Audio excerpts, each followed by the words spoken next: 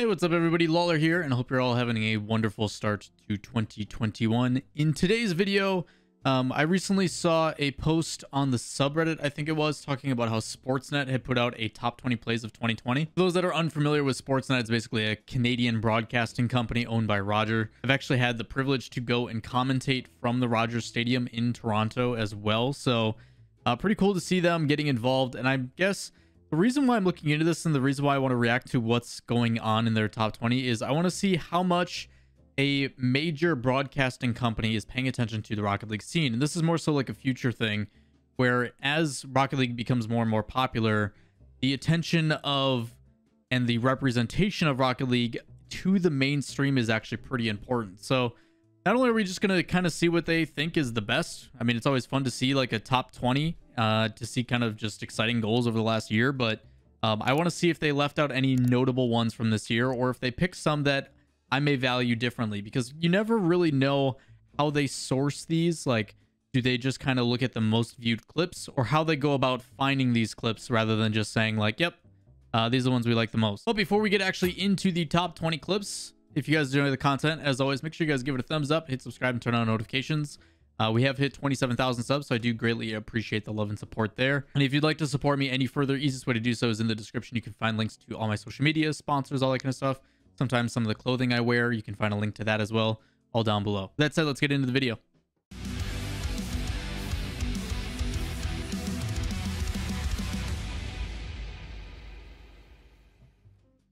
So Sportsnet top 20, we've got 20 clips we're going to go through. We're going to rifle through these real quick. They are back to back to back to back. So going to be a pretty quick reaction as we watch and see how these play out. And we're going to do them in order. So starting with 20, let's see what happens. Magnus in the midfield gets it over the top. Oh, this is Magnus. Continues just to keep this ball floaty. Can Godsmilla find this touch? Dumb. No. So dumb. Okay, so starting off good at number 20, Magnus in a 1v3. He does a second jump to recover there, and then just the air roll hit, so it keeps going in. That's pretty nasty. The other thing that's going to be cool about this is if we get a bunch of different clips, we're going to see a bunch of different commentary styles as well, which is always exciting to see. Ooh, that was gross. That was pretty slick. Well done, Magnus. What's up at 19? Has just flown by here, coming up on 3.5 So we got Corelli. 16 shots for Rogue now, and first killer in a dangerous position with full boost. Oh yeah, I'll remember this. Plays it to himself off the floor. Usually you see like a ceiling pass, but instead he smacks it off the bottom and then plays it back in. So what is it that they need to do to change A shot. Squishy with a nutty Supersonic shot and somebody from else. The ceiling of the defense. Gonna jump down. Wow. Oh. Supersonic and Jorby. What a shot. I'm gonna go back and look at that one. So what is it that they need? Jesus. Squishy with a nutty shot. Why is Squishy even there? Ceiling of the defense. Gonna jump down. Gosh. This is during the off season too, during covert for Dazarin. Oh. This is like one of the first iterations you got for energy. Still can't score a single goal. They've been attacked for a minute and a half, and Yummy now it's at the Cheeseman. other end for the counter attack. An incredible goal! What an angle off the backboard from the sidewall. Gets the flip reset. Yummy Cheeseman and Stumpy Goblin. How is that 17? He wins a 50 challenge. He's going up just perfectly horizontal on that wall. He wins a 50 over Alpha, dunks him, gets a flip reset, plays that on target, recovers on the back wall, jumps off Doomsday Dish, and gets a goal. Dumb. God, Jorius. That should be much higher than 17 in my opinion. They started off so strong, but energy Turtle. has been resilient now. They have absolutely And Wayfunk. 3 goals straight. Flip reset? Nope, just a clean air dribble. Oh Jeez, energy over Envy. So what's crazy about this touch, and I don't know if you'll see it, is when he air rolls at the last second here. So by air rolling it here, God, I'm gonna have to slow this one down. His first touch is super important. So if he puts any forward momentum on that, it puts possession away from him. He's got to find a way to basically keep it close, because if he does that, it forces the defender not only have to go up, and it forces the defender out of net, but the only way that he can control it with it having that much speed is he's got to find a way to neutralize that. And a way to do that is basically to put momentum in your car going the opposite direction while still colliding with the ball. Think of it in a dribble. If a dribble and the ball is going this way and you basically turn real quick and then bump into it, the ball will kill in spot. So he's just doing that in air, which is absolutely nuts. So that air roll completely kills the ball. But what's even crazier is not only does he kill the ball and keep possession close, but he still does it enough to where he's able to recover and then have... Okay, I can't take Wavepunk seriously. But then have perfect air control over the top past another defender. It's only like only three touches, but it's still disgusting. That first touch is super clutch. First touch, perfect. I don't know if he stalls with that or not with a flip cancel, but it's just so smooth. Look at how clean that looks. Oh man. Yeah, they don't even pay attention to the initial. The initial touch is the only reason that thing's possible. See if Vitality can bounce back. Very peak. Really again. Trying to do it himself. Gets demoed for his efforts. Here's K-Dot. His turn. Off the ceiling. Shot set. Maybe one more touch. K-Dot! What a goal from him! First pop over the ceiling. Flip reset. Oh, he gets a flip reset. Okay. So that shot probably would have been saved. So the first touch initially past Shawzette is fantastic. Plays it over the top, off the ceiling. It allows him to pass it to himself. It's the same thing as using a backboard. Season 3 meta was backboard and out. People are basically just seeing the ceiling as like another object that you can pass it off of. We saw it from First Killer using the floor, but usually that's where people are.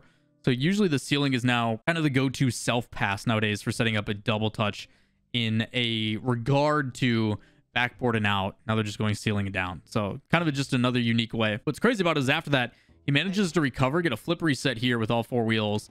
And then because of that, he's able to hit it and push it to the side more. So the player challenging misses.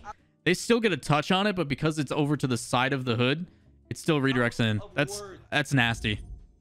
God, we still got 14 to go. Jesus. Game 4. Yeah, I might be out of reach. Oh, the Galaxy Racer boys. Like if you're calling the time of death, it would have been on that. Ixo. Oh.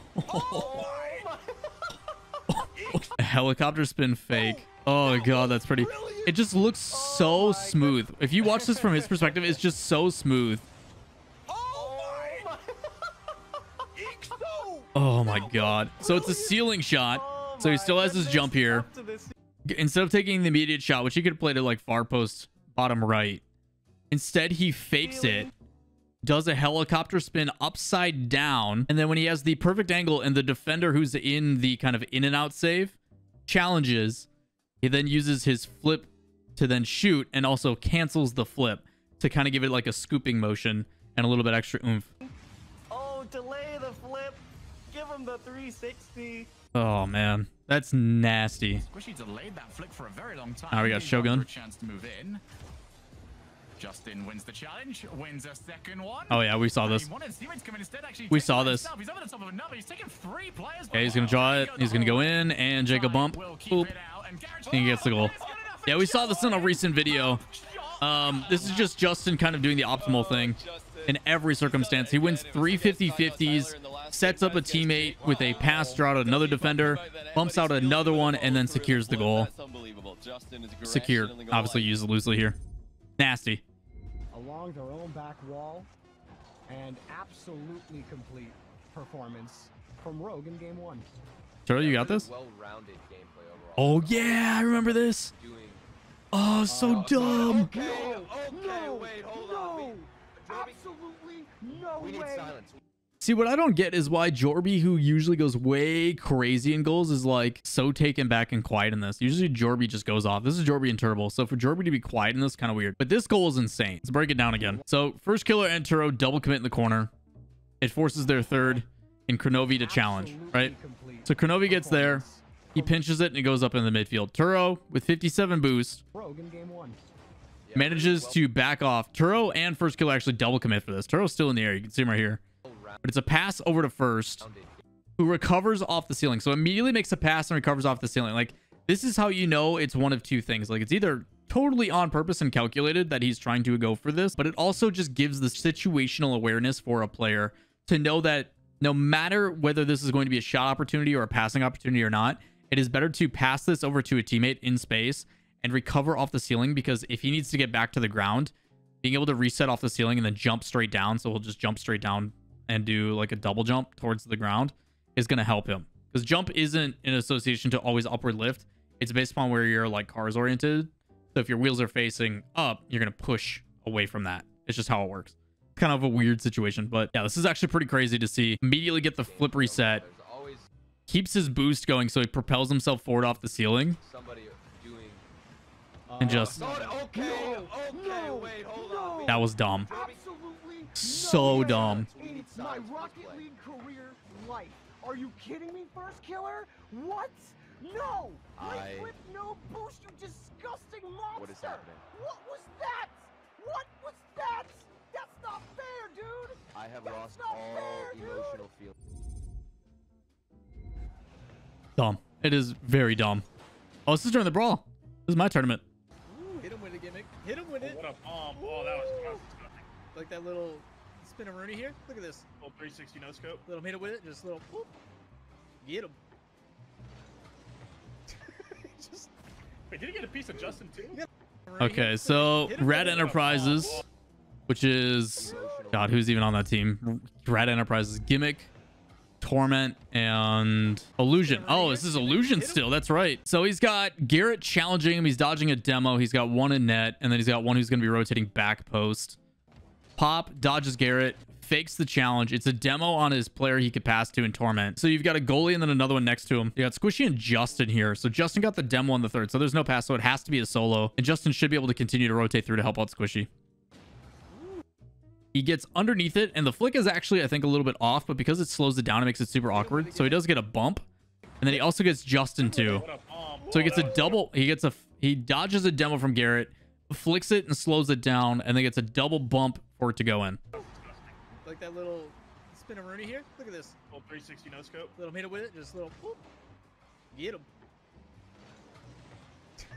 Just Wait, did he get a piece of Justin too? you got a piece of everything there. Dumb. Right back around. They don't know which Supersonic way and somebody else. It's SSG comes blazing back to tie it up and send game 3 into Typical. OG. Typical here off the Flip start, reset. one up to himself. The fake. Trying to go under And then he bounces off. Okay, so it's Supersonic and stacks. So goes up, flip reset, doesn't use it, and then just immediately recovers off the ground and puts a shot in. Wow. I don't think that one's all that high. I don't think that one should be all that high. Like, I think it's a good shot. It's super smart from Sipical creating space. When you're a really good player and people know your capability, and in this case, Sipical is regarded as one of the best in North America, people know he can do pretty much whatever he wants with the ball. And because of that, when he goes up for an aerial and gets a flip reset, everybody's like, oh crap. He's going to use his flip reset and then play it off the backboard and go for a double touch or something. And instead, he fakes out the defender altogether. So flip reset, forces Hoxer to jump early. So he fakes out Hoxer, but then lands perfectly, and off the bounce just turns it straight into a dribble again. And then as soon as memory challenges, he takes a shot and plays it past him. Wow. Again, just because you have the ability to do something doesn't mean you have to. Typical full example of that. It's clean, but I don't think it's like a top 10. Like, you look at Jordy's shot, like, I don't know. All right, we got Wavepunk, probably achieves. Or Turtle. Overtimes have been on their side. Can they do it? Oh yeah, this is the flip reset from Smilla to make K-Dop Ungol. The flippy off the backboard, bump. This is deemed the CJ has to be a goal. Yeah, Wavepunk and achieves. Oh man, we saw this in the last video I did when I did a top 20 play thing. Or top 25 in RLCS or whatever it was.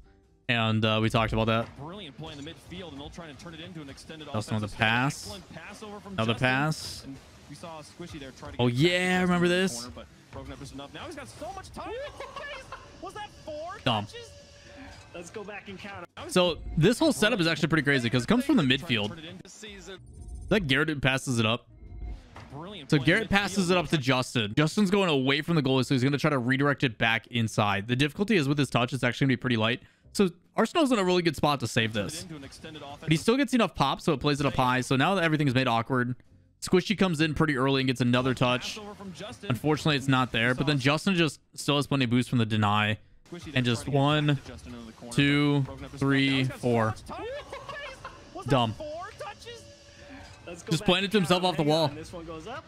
He just picks up the 100 boost. 1, 2, 3, and 4. You got it.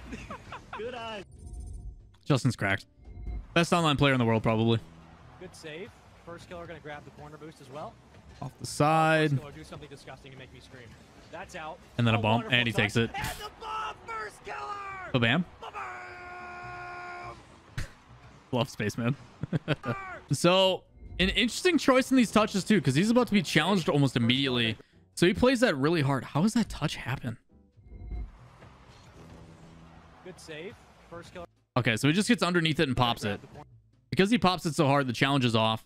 Usually when you're reading that sidewall, you expect it to kind of hug a little bit harder. So that early challenge is actually really good. But first plays it well up high. So it pops it off. He then looks like he wants to go for a ceiling shot. Based on his trajectory, it looks like he wants to roll off, then go for a ceiling shot and place it here. But because it pops out, he doesn't. He jumps off, gets underneath it, and he's waiting for a touch. He needs this player to commit. And J-Russ, I think that is. First killer, do something disgusting. Plays it over the top. It's a pass. The shot. He has ball cam probably off at this point, so he's looking for the guy ahead of him. He's going for a bump on the last goalie. That's out. It's actually a pretty good save just because it does stop the trajectory. But it's just too much, and first killer puts it in. That's super clean. Ba-bam. It's completely body shock. Gotta love 1v1 players, right? Nobody is going down without a fight. Now 10 goals Brilliant turtle. scored, 5-5. Are we going to overtime? Pinch. Another pinch. Oh no, that didn't. I'm surprised that didn't hit the ground. Does he have that read? Oh, nice shot, Vert. Oh my goodness! You can't make this up! Pass up. Off the back wall. Look at this shot from Virtuoso. Nice read, man.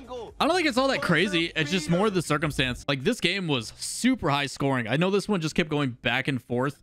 And it might have been Endpoint that had like a crazy comeback in the last, if I remember correctly, like the last minute was Endpoint like tying it up or something like that, which was kind of the crazy part about it. This is a quarterfinal, so it's a best of 5. I don't know this exact situation. I don't remember off the top of my head, but I think if I remember correctly, it was Endpoint that kind of like crawled back in the last little bit to tie it up. This goal to me isn't all that crazy. I think it's just the moment and the excitement showcases like the fact that it was like a crazy turn of events within this individual game. But the goal itself is just a read off the backboard at 0 seconds. It's a good 50. He passes it up to a teammate. There's a challenge in the miss. There's another miss. Like, the goal itself isn't anything special. If you take away the storyline from it, at least. Still pretty crazy. It's already over. Justin doing Justin things. Making multiple defenders miss. Look at how much time he's bought, and he'll score. BOSF. Hello? This is Jamal Jabari now, by the way. Touch off the, controls it, gets bumped. Decides to play it behind because everybody's going the other way.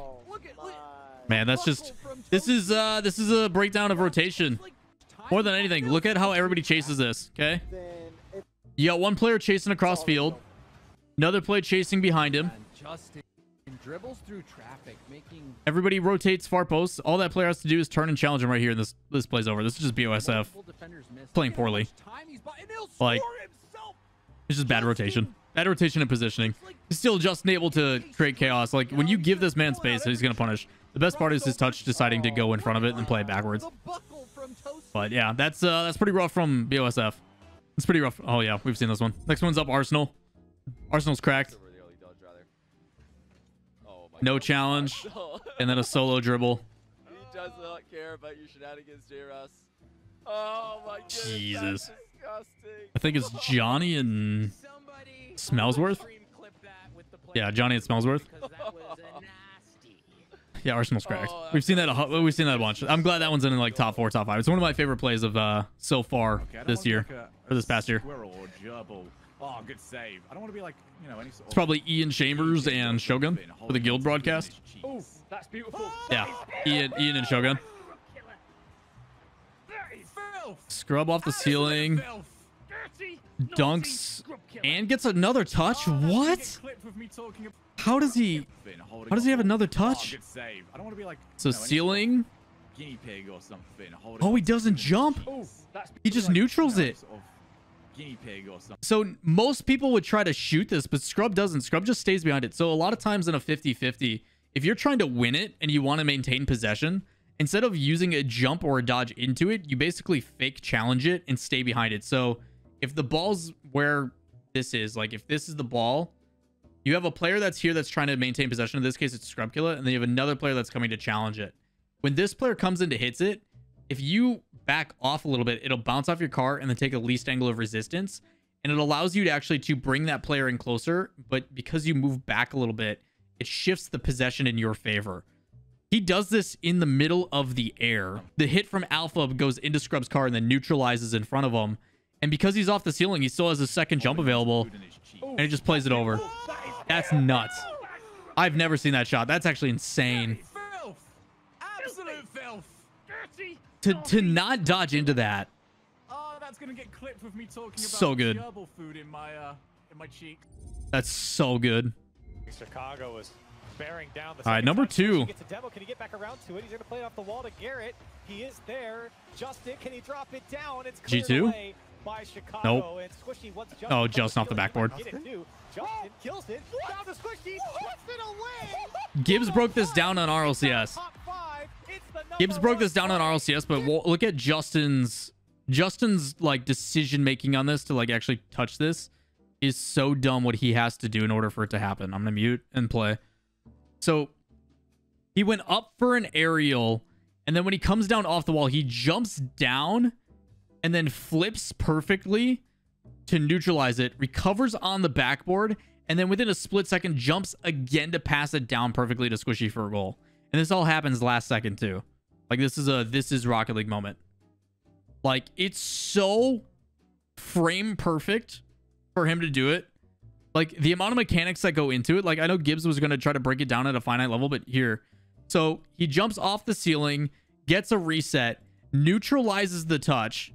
So off the ceiling, air rolls by, again, this is the second time we've seen in this clip of 20 Justin do this, but he's jumping away from the ball. So when it hits his car, the momentum is being pushed away from the way that it's going. Opposite.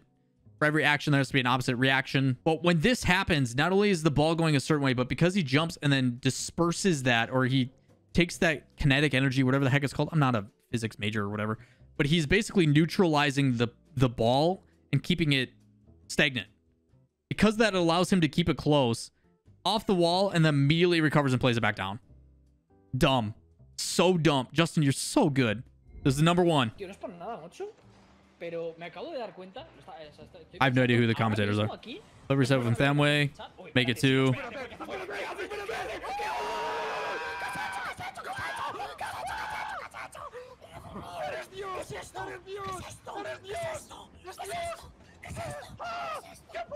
Alright, commentary not for me.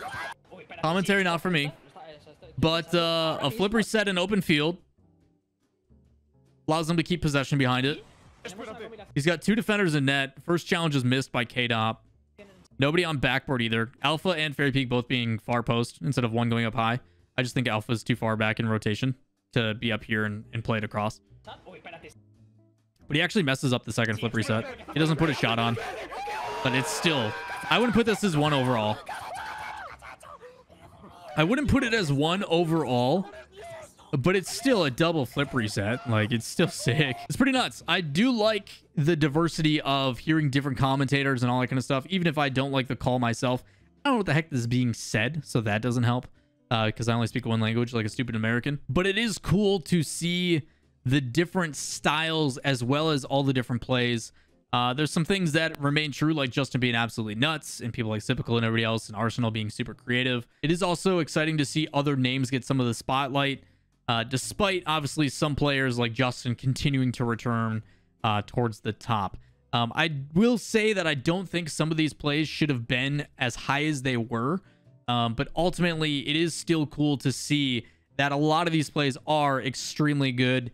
And you are seeing Rocket League as a whole being elevated every single year because it is absolutely insane what these guys do. So looking at this is Sportsnet's top 20 plays of 2020 for Rocket League. It is awesome to see a main broadcasting company over in Canada start to cover this stuff as well on their YouTube channel. I mean, they've got like 500,000 subs. So hopefully that is being branched out and we're not seeing a bunch of boomers be like, well, why is this video game on my broadcast, and are more accepting of it. And that's kind of what we want. We want long-term to see the mainstream start to appreciate and enjoy the game that we all love as well, because the more people and the more eyes we have on it, the bigger and better it gets. So With that said, if you guys enjoy the content, if you guys enjoy me doing this kind of stuff, questions, comments, concerns, drop those down below. Give the video a thumbs up, hit subscribe, turn on notifications, and we will catch you next time. Peace.